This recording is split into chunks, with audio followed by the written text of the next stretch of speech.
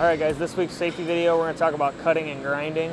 So there's a few things we're looking for, right? Number one being that the guard is on the grinder that we're using. We need to make sure that we're wearing a face shield as well as safety glasses when we're cutting.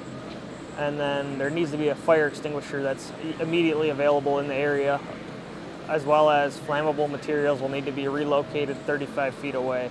If they cannot be relocated, we'll have to cover it with like a fire blanket or some other fire resistant material. Thanks, have a safe week.